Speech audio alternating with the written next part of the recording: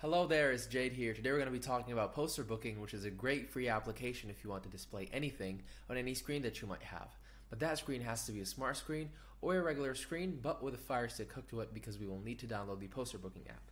For today's sake of demonstration, I'll be using my Android tablet as a screen, and we'll be using poster booking to showcase real estate tours. Okay, so let's get into it. First off, we'll need to connect our screen, so we're going to go to Add Screen over here on the dashboard.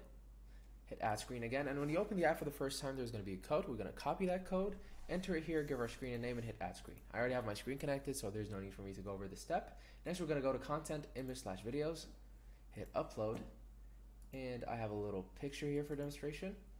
We're going to wait on it to upload. And once it's done, we'll then go to Playlists, create a playlist. Let's call it Real Estate. Hit Add Playlist. Then we're going to add content to that playlist. The pictures we just uploaded, it could be more than one, then it would work in a slideshow. We're going to select it, hit Add to Playlist. Then we're going to go to Screens over here. This is our final step. And as you can see, my screen has no playlist. So we're going to hit this plus button, add/edit playlist, select the playlist that we just created and hit Save. And on our screen, as you can see, it's going to show up. I hope you found this helpful, and I'll see you in the next one. Peace.